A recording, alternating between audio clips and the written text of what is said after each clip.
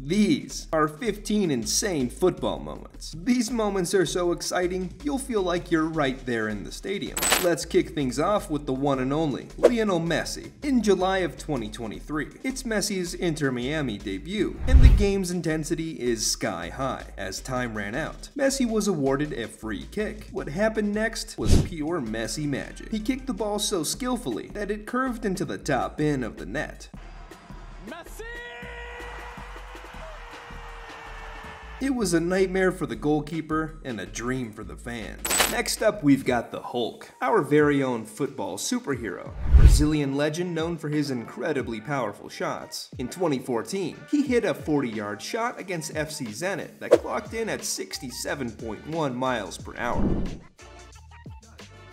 The ball flew past the goalkeeper so fast he probably thought he just saw a comet. But we're not done with Hulk yet. He once hit a shot that was so powerful, it rattled the woodwork and rebounded like it was trying to escape Earth's orbit. His record is a free kick that he blasted against Santos at an unbelievable 75 miles per hour. That's what you call making a mark with sheer power. Next up, we've got Ronaldo Jr. There's nothing more powerful than blood, especially if it's the blood of CR7, the son of Cristiano Ronaldo. Just like his father, this young prodigy is leaving defenders and goalkeepers amazed. At the age of 12, Ronaldo Jr. is already showing signs that he could become a great footballer. With his father's incredible genes and his own unique talent, he's turning heads everywhere. For example, in his debut for the Juventus U19, he scored an incredible 4 goals. And that's just the beginning. He's been a goal-scoring machine at the youth teams of Man U, Real Madrid, and Juventus, where he once scored 58 goals in just 28 games. The Ronaldo dynasty continues.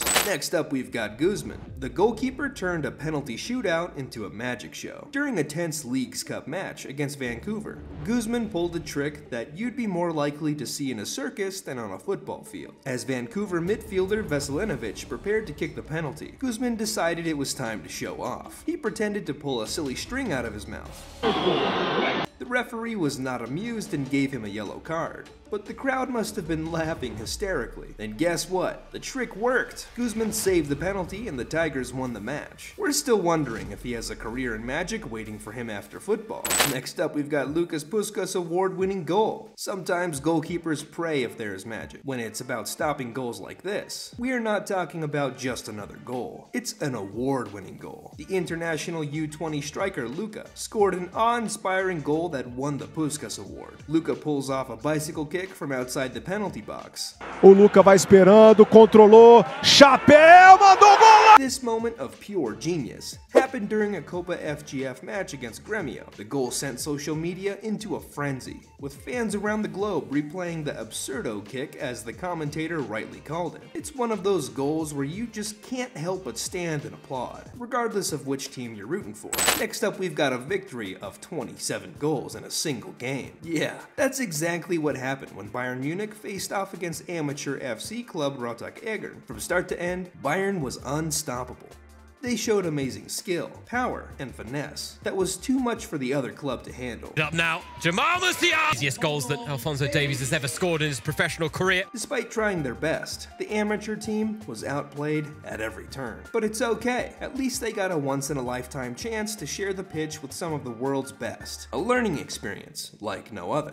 Next up, we've got Alan Smith. Switching to a more somber note, we remember a moment that reshaped the career of a talented footballer. It was January 2006, and Liverpool faced off against Man U, their intense rivalry on full display. Smith, playing midfield for United, acted like any dedicated player would. He charged in to block a free kick from Liverpool's John Arne Riis. However, fate had other plans. In a heartbreaking turn of events, Smith suffered a horrible injury, breaking his leg and dislocating his ankle. The scene left fans and players alike in a state of shock. His right leg, and it's sort of loose and... ooh.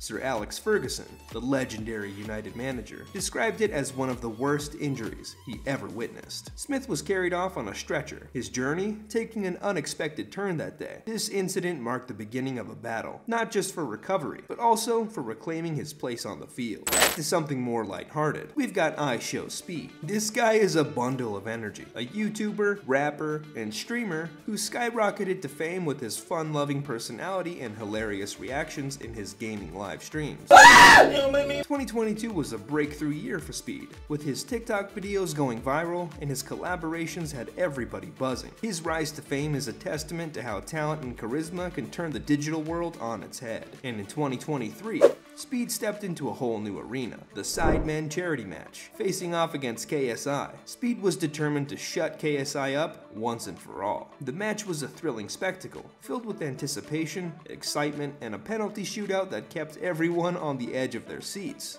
Speed! What is that? But he missed.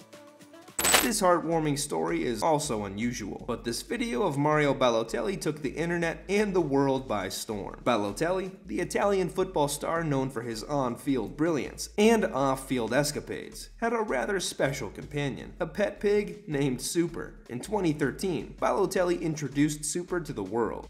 But here's where things get funny.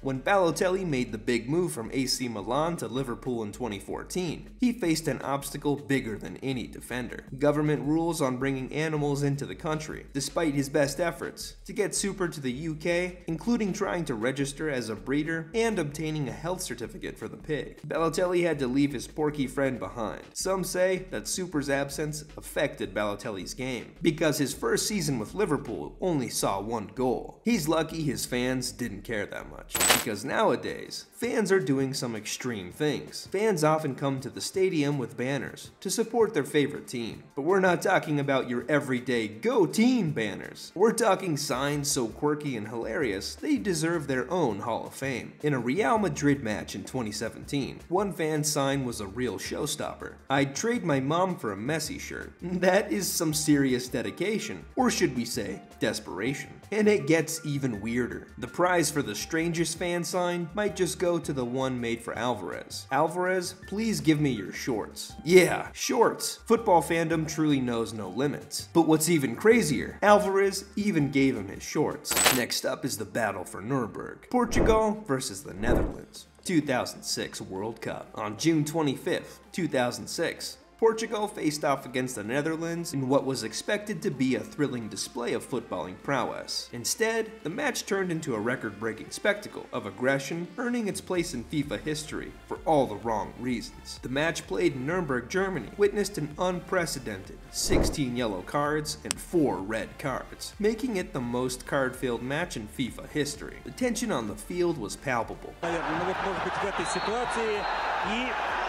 Every tackle seemed like a fight in itself, with Ronaldo becoming the target of some brutal challenges, eventually leading to his substitution. No wonder Messi keeps his expensive bodyguard with him. Yassine Chuko has become a part of Messi's life as football itself. Chuko's no ordinary bodyguard. He is a former US Navy SEAL with combat experience in Iraq and Afghanistan. He's also trained in martial arts and boxing. And the dude is making bank, earning a staggering $7 a minute. That's $405 an hour, which adds up to a $5 million a year job. But it's not easy. Chuko is constantly on high alert, protecting Messi from overzealous fans and paparazzi. He's always ready to step in if things get physical. It's a tough job, but for him, it's just another day at the office. In February 2022, a disturbing video surfaced showing Kurt Zouma, then playing for West Ham United, mistreating his cat.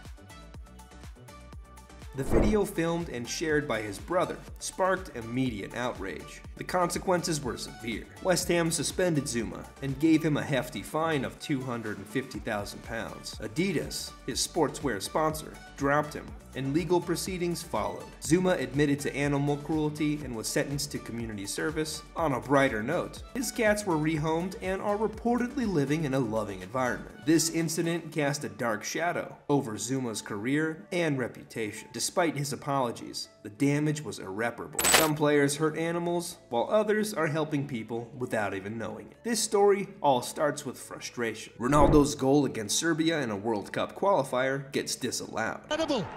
Portugal claiming that they should have a goal. Ronaldo, in a fit of anger, throws his captain's armband to the ground. But this is where the story gets good. A fan picks up the armband and auctions it off, not for personal gain, but to raise money for a life-saving surgery for a 6-month-old Serbian boy who's battling a rare disease. The armband fetches an impressive $75,000, enough to cover the surgery costs, leading to the boy's full recovery. When Ronaldo learned about the incredible gesture, he was deeply touched and expressed his gratitude. Our final story turns the clock back to 1996, a tale that seems more like a plot from a comedy film than a chapter in football history. At the heart of the story was a Senegalese amateur footballer named Ali Dia, a man with a dream and a daring plan. Dia managed to convince Southampton's manager, Graham Souness, that he was a professional player. And how? By leveraging a supposed recommendation from George Weah, the Ballon d'Or winning striker. Dia's claims were bold, playing for the Senegal team, scoring goals in the German 2nd Division, you name it. Souness, hooked by the story, signed Dia and even put him on the field against Leeds United. For 53 minutes, Dia lived the dream of a professional footballer, with a shot on goal to boot.